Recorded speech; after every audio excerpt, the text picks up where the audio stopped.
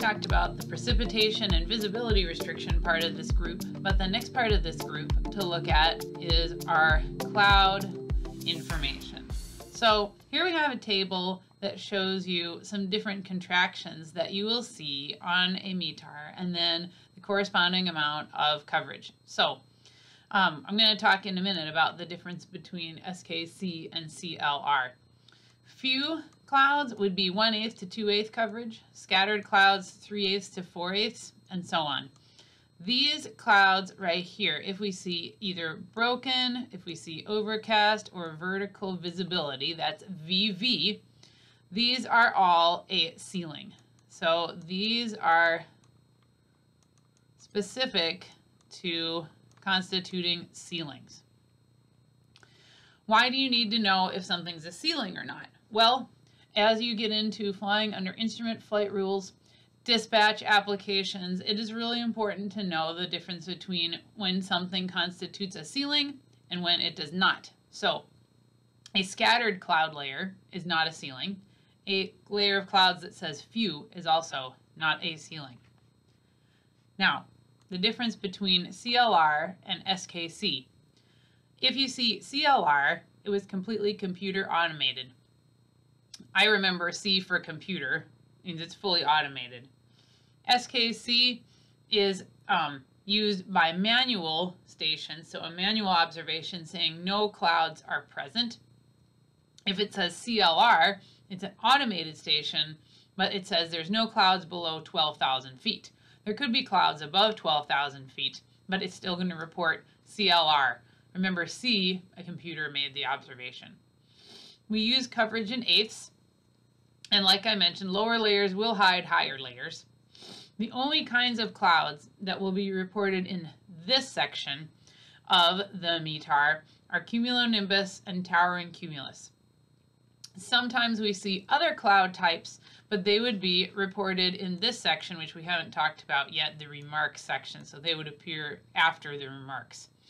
You could have cumulonimbus or towering cumulus clouds in this section of the METAR.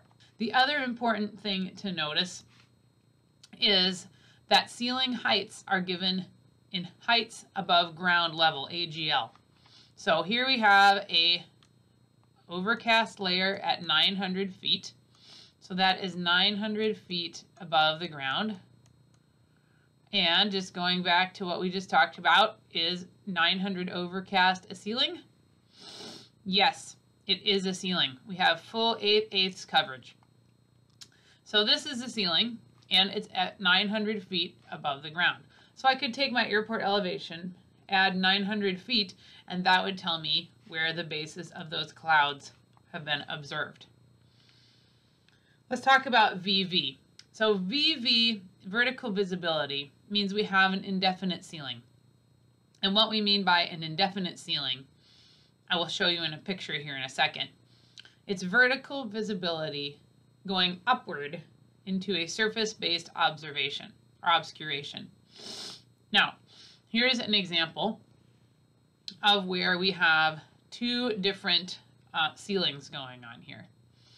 On the top picture, I've got a ceiling of 500 feet. Below that ceiling, I have good visibility. I can see well as I'm coming into land. With this example, indefinite ceiling into this surface-based obscuration, we have poor visibility. This is basically, we can look up about 500 feet. If we looked up, we could see about 500 feet. However, we have very bad slant range visibility, and slant range we just talked about on previous video. So a fog, for example, that's a surface-based obscuration. It doesn't have any bottom to it. It's not like this ceiling up here on the top picture where that's not fog, it's a cloud, okay? With the vertical visibility, it just has extremely poor visibility looking upward into that obscuration. So this bottom one would be reported like this, VV005, a vertical visibility of 500 feet. And notice we have a visibility restriction given in my METAR as fog as well. So next group is the temperature group. This is pretty straightforward group, easy to understand. we have the temperature given in the nearest degree in Celsius, and then we have the dew point in the nearest degree Celsius. Here's an example of one. Here I have an airport that's reporting a temperature of 0 degrees and a dew point of M01. So what would M01 be? Well, if you think back to when we talked about visibilities and RVR, M again is minus, and it works even better for temperature and dew point. So my dew point here is -1 degrees Celsius. Okay, they do round that to the nearest degree. All right, also want to ask another quick question on this slide. Where is my ceiling? All right, here's my cloud group.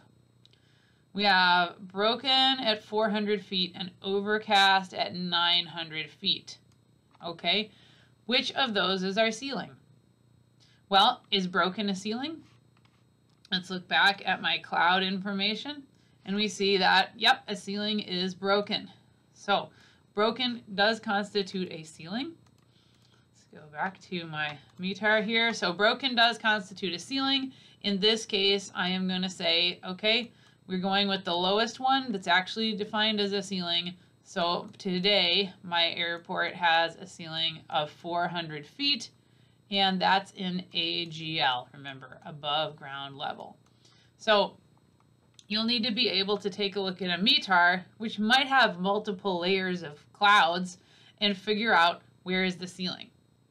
All right, the next group here that we come to is our altimeter setting group. And that's our altimeter setting, our current pressure at elevation. It starts with A, you'll notice it here. It doesn't have any decimal point. It's pretty obvious where to put it once you realize that this is in inches. So we just put our decimal point right there. Here's another example. This one's at, looks like at Alpine Airport here.